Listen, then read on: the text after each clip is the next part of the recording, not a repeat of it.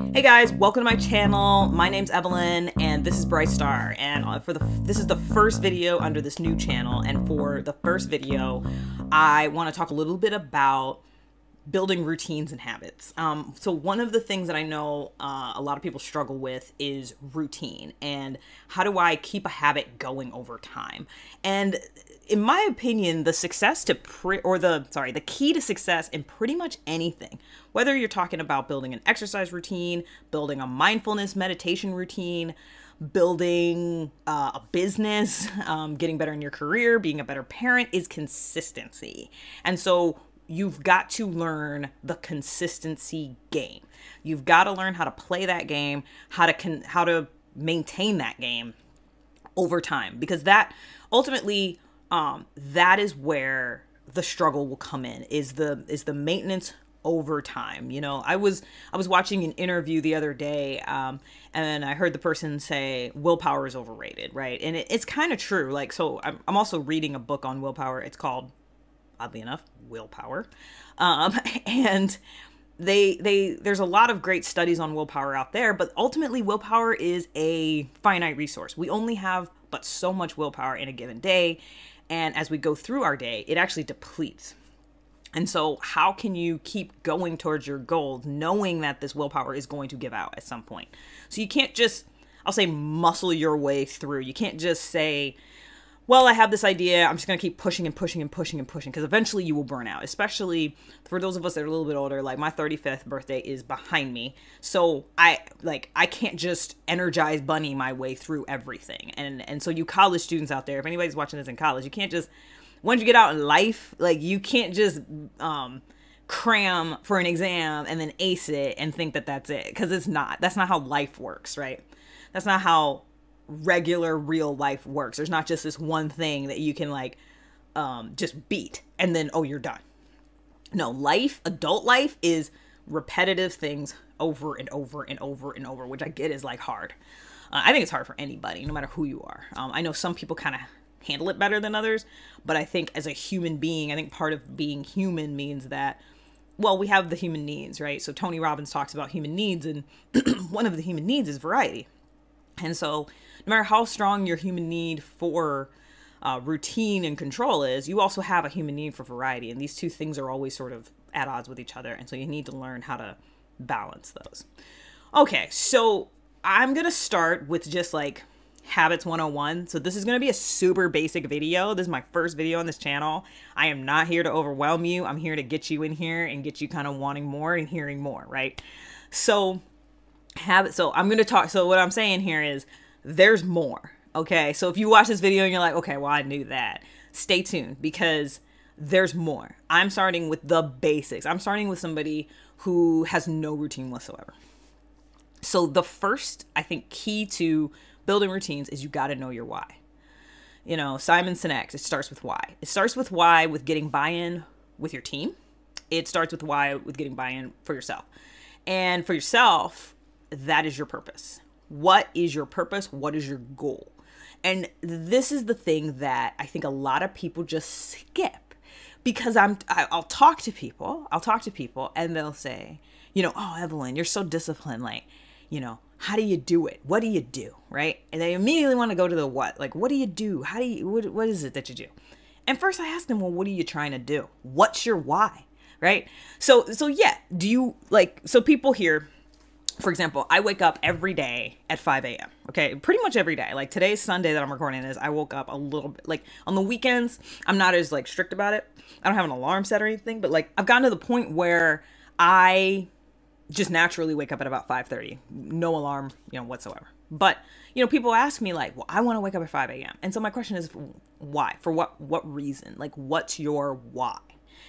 Once you connect with your purpose, get clear on that purpose and fall in love with that purpose, because that purpose is what's going to get you through the hard times. So inevitably, no matter who you are, no matter what you're trying to do, you're going to hit a setback. The world is going to throw something at you. It is just part of the reality of the world we live in. I think one of the biggest myths we were ever sold, especially in the United States. So I can only speak for the States, right? I know people watch from all over the world. I get it. But in the United States, the biggest myth we were ever sold was happily ever after. There's no such thing. There's no such thing as happily ever after. You don't get the man and then you're like, woohoo, I'm done. I got the man. We got the castle. He turned from a beast into a person. Happily ever after, y'all. No. At the end of that ballroom dance, they had to clean that up. They had to go to the bathroom. Like, things happen. Maybe a storm came the next year and like took out half the castle. Like, life goes on. There is no, I have a bit of a cold, so if I like cough a little bit, I apologize. But there is no happily ever after. So get that idea out of your head. I guess that's another thing. So connect with your why, because when the bad things happen, and they will, you need to know why you're doing it. Why are you getting up at 5 a.m.? Why are you trying to lose weight? Why are you giving up gluten or carbs? Or why are you exercising, right? You got to know why. For me personally, so I made a huge lifestyle change. Oh God, it's been 10 years now. It's 2009. Okay. I was looking at, it was 2008, 2009 timeframe. I was looking at my 25th birthday, and I was overweight. I was working out a lot. I was doing martial arts even then. I didn't have my own personal Bob, but you know, I was doing karate and stuff, but I was overweight. And so I made the decision. I was like, I want to be healthy for my 25th birthday. It just so happened that the Race for the Cure, a very famous 5K for breast cancer, happened to be right around my birthday. And I said, I want to run a 5K full, I had never run 3 miles, without stopping at that time. I'd never done it. Now here today, I've done a half marathon with obstacles, right? But 10 years ago, Evelyn, 5K was a big deal. It was hard. It was impossible thinking. I remember talking to a coworker and saying, you know, I'm going to do a 5K, but I'm really scared. And he's like, you got this. And I was like, what? Like, to me, a 5K was really intimidating and really scary to do. But I had a why. My why was I didn't want to be an unhealthy 25 or 26-year-old.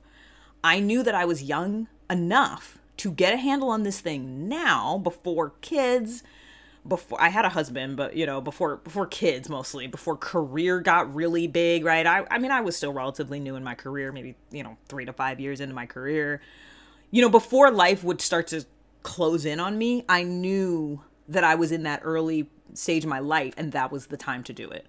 And so what I did was, for me, it was, I had to clean up my diet. I had to learn how to eat healthy. My entire relationship to food had to change. Food went from being a reward, a fun, tasty, like sensory experience, to being fuel. How is my food going to fuel me and going to sustain my health? Food went from being a pleasure and a joy and a thing to medicine almost, right? And that shift and change is very hard. But what kept me consistent through that time was I was connected to my why. And then the other thing I tell people, if I only say 2 things in this intro video to routines and habits, this is it. Know your why. Secondly, track your results. So people, that's the other thing. Folks want to make changes. They want to make changes. They want to do things. They don't track anything.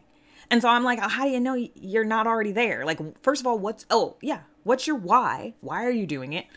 What's your goal? Which I guess the why and the goal, they're sort of the same, but what's your goal? And how are you tracking towards it? So maybe it's 3 things. Maybe it's not 2. Maybe it's kind of 3. Because I think that people have this idea like, oh, it would be great to wake up at 5 a.m. every day. Yeah, but number 1, why are you doing it? Like, why do you want to wake up at 5? Number 2, what's your goal? Maybe those are the same question. And then number 3, how are you tracking? Like, where are you waking up now? Like, do you wake up at noon now? Maybe 5 is a bit of a stretch, right? Like, or are you waking up at 6 now? Are you waking up at 5:30 now? If you're waking up at 5:30 and you want to wake up at 5, okay, great. Set your alarm 10 minutes earlier for a little while, and then for like a week, track that, set it down, track it, set it, and then get to where you want to get to, right? And I think that's where I see a lot of people stumble. They aren't doing one of those things. Like that stool is not on all those legs. They're either just doing a habit because they heard it was good. They've got a New Year's resolution. By the way, actually, so it's November. This might be a series leading up to New Year's resolutions because I think I don't set them. I am not a fan. But that being said, I mean, I see value in picking a time of year to reassess your goals. I personally do it around my birthday because to me, it's like my personal New Year. Like, okay, what do I want? What is Evelyn in the next year of her life going to want? January 1st is interesting and, you know, a good time. A lot of people are doing it, but there's nothing magical or special about January 1st. Wow, that was a side tangent. I apologize. Except for maybe a teaser. Maybe I'll make a little bit more on that. So yeah, that's enough. I want to keep these to about 10 minutes at the most. So let me know what you think in the comments. Let me know what you'd like me to talk about next. Like I said, this is meant to be an intro video into routine setting and habit tracking. This is by no means the be all end all. Come back for more. Would love to talk to you guys. Thanks and bye.